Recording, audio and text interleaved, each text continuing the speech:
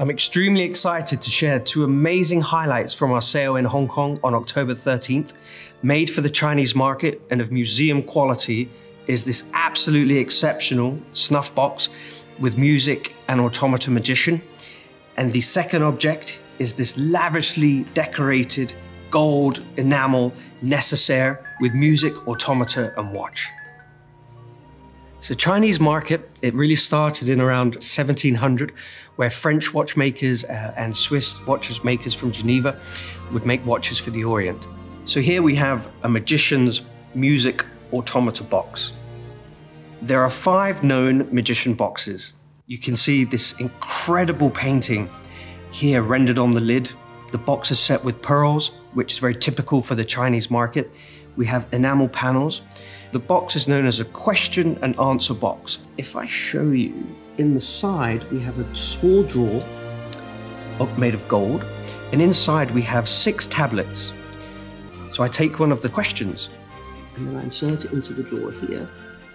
So if I open up here, once the box is activated, the question that I've inserted will be revealed by the magician in this aperture just above the tree. So the second treasure made for the Chinese market is this exceptional necessaire or work box.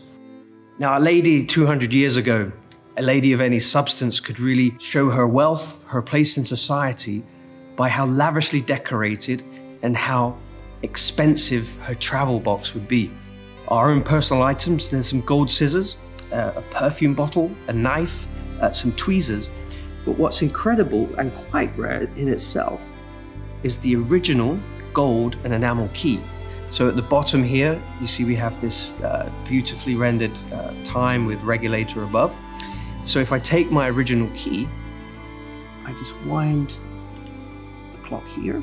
There's a small cylinder escapement underneath. And then on the other side of the box, we open up in a similar fashion. You see we have the miniaturized automata.